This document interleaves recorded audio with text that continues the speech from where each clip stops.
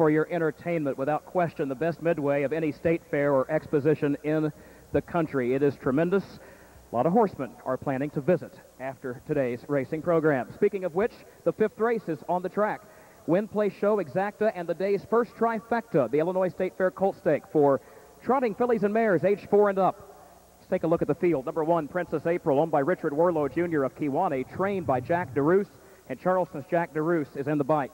2 is New Lima Beans, owned by Tom and Mary Alice Tetrick of Jeff, Illinois, trained and driven by Tom Tetrick.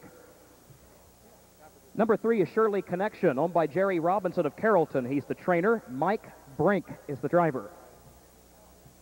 Number 4 is Gum Corner Lane, owned by Ruth Burkett of Ellery, by George Knockmoose of West Salem, trained by Delbert Burkett, Connell Willis in the bike.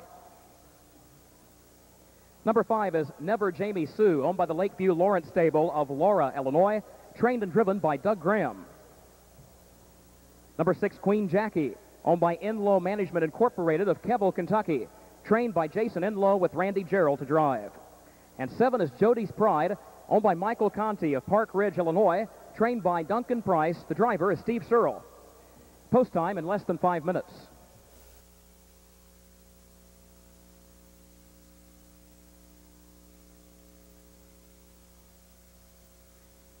Princess April off stride behind the gate.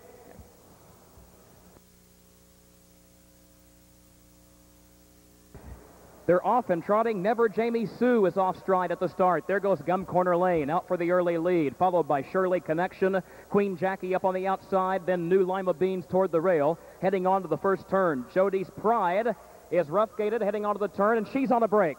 Jody's Pride, Never Jamie Sue, and Princess April have all broken stride since the start of the race, and they are the 3 trailers heading to the quarter-mile mark. Gum Corner Lane leads it by a length and a half. Shirley Connection in perfect position in second.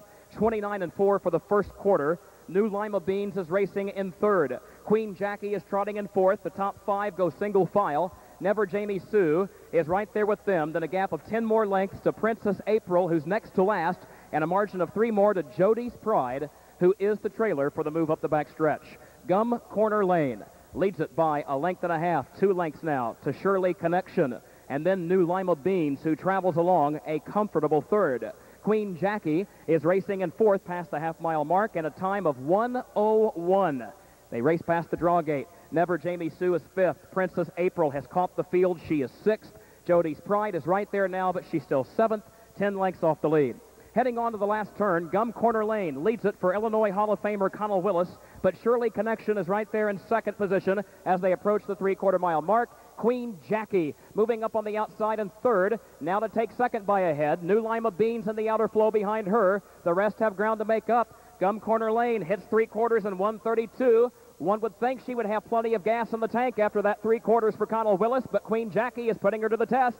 Shirley Connection needs room in third. New Lima Beans is wide in fourth. They're moving by the 8th pole. Gum Corner Lane put to a drive. Queen Jackie is there. Here's New Lima Beans storming down the center of the track. Queen Jackie between horses. Gum Corner Lane to the inside. Shirley Connection needs room. New Lima Beans is charging. Here's the line. Photo finish. It'll either be Queen Jackie or New Lima Beans. That's a photo in 2 minutes and a fifth.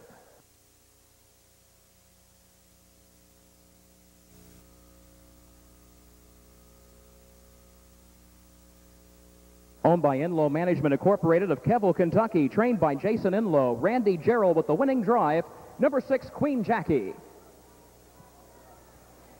This 4-year-old Speedy Primo filly was a winner earlier this year at Lexington, Kentucky at the Red Mile in 1 minute 59 and 3/5 seconds. Jim Graham of Wilmette, Illinois, member of the Illinois Harness Racing and Strategic Planning Council, makes the trophy presentation.